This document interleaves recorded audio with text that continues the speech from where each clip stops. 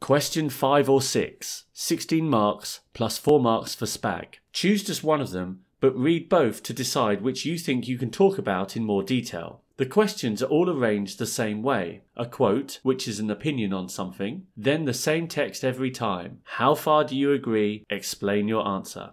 This is an essay question asking for judgment. You need an introduction. You need 3, or if you think you have time, 4 PEE paragraphs, similar to how you wrote them in question 4.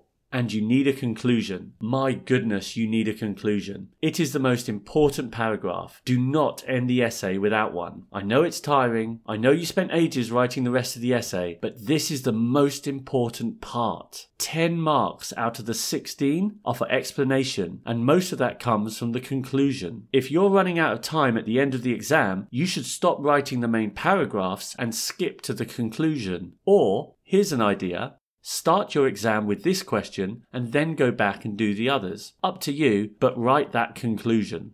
The intro needs a sentence of background about the question's topic and for you to address the question. For more information about PEE paragraphs, go back to my advice on question 4. Let's just spend some time now on what a good conclusion looks like. You should summarize the counter-arguments without just writing a list, then dismiss them and end very clearly on the main argument you made in your essay. No sitting on the fence saying it's a bit of this and a bit of that. It's always a bit of this and a bit of that. Examiners want to see you stick your neck out with an actual point of view. This is the most important question in the exam, and you should spend no less than 23 minutes on it.